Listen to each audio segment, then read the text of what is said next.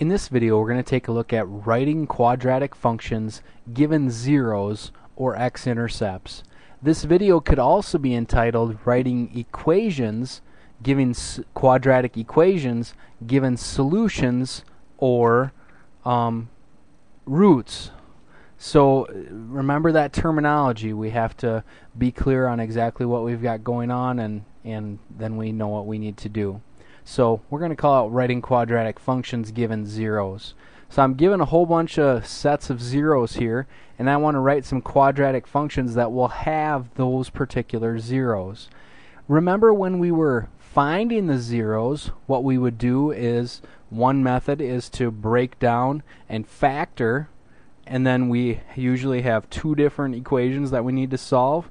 We're going to work the reverse of that. So something like this. For this first one, I'm just going to take each of those values and set it equal to x. So x equals -4, x equals 6. Then I want to make it so that it equals 0. So I'm going to get it over to the other side. So I'm just going to go +4, +4. And on this side I have x plus 4 equals 0. And over here I'm going to subtract 6, subtract 6. So then I have x minus 6 equals 0. Okay, then those two things are going to be multiplied by each other. So I'm going to have x plus 4 times x minus 6. Hopefully this seems familiar as we're working backwards. And this is equal to 0. Okay? Then finally I'm going to FOIL these two together so that I have a quadratic equation. So my first terms are x times x, which would be x squared. Then my outer terms, x times -6, well, that would be -6x. My inner terms are 4 times x, so that would be 4x. So I have -6x plus 4x. So I combine those, I have -2x. Then 4 times -6 would be -24. Now, to make that a function, I'm just going to set that equal to f of x. Okay? So this is a function that would have the zeros of -4 and 6. Well, we can also check that. So if I graph that function right there, where should it cross the x-axis? It should cross at -4 and 6. So here's the graph I created of that function. Let's see what it looks like. Sure enough, right here it's crossing at 6, and over here it's crossing at -4. So this function has those particular zeros which we're interested in. Alright, so that's the first one. Now let's do that same thing and give it another try.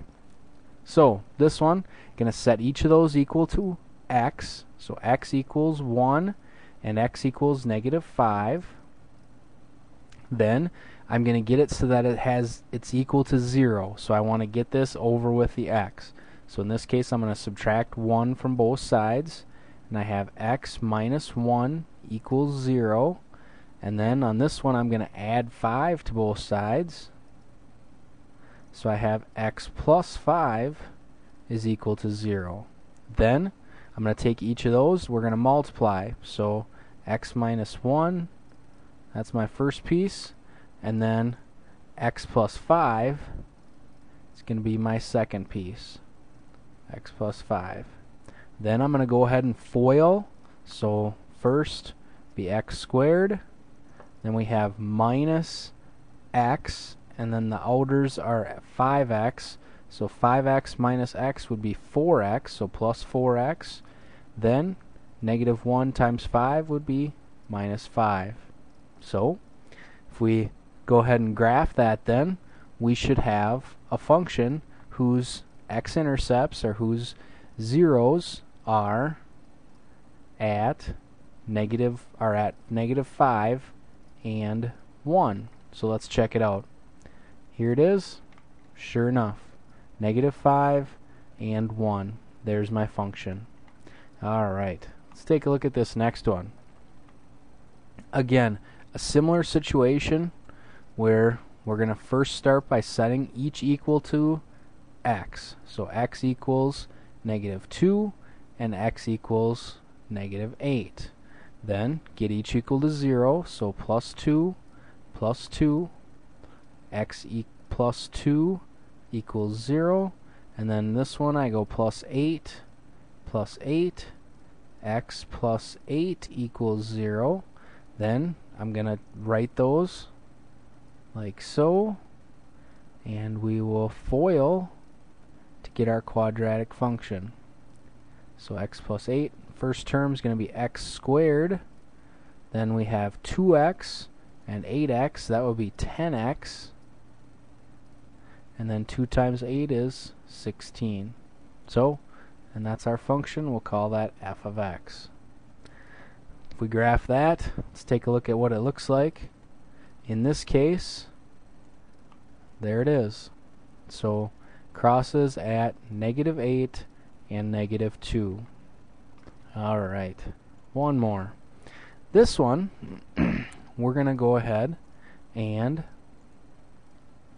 again do that same thing to start. So x equals -3 and x equals 3. Then I want to get them equal to 0, so I'm going to add 3. So we have x plus 3 equals 0. And this one I'm going to subtract 3 from both sides. So I have x minus 3 is equal to 0. Okay, then I'm going to go ahead and take each of those, set them up. If you haven't noticed already, this is one of those special cases where when we FOIL it, our first term is going to be x squared, then we have positive 3x, then we have minus 3x. The x's all cancel out. 3 times -3 is -9. So that's going to be our function. Remember that this is what's called a difference of squares. A difference of squares factors into that. Notice if we flip these over, it would be the opposite of what we have done when we're trying to find those zeros.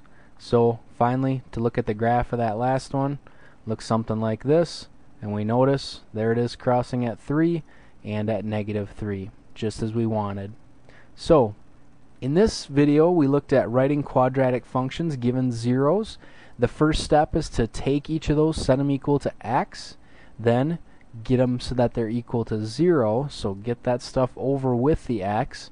Then we take those two pieces, put them together, and we're gonna multiply those two, and we FOIL to do that, and then we're left with our quadratic function. And this is just one of a number of, really an infinite number of quadratic functions that would give us those solutions. This is the most simple. If we just multiplied through by another number, that would give us a different quadratic function, but it would have those same zeros. Hopefully this was helpful. Keep working hard on your math. You can do it.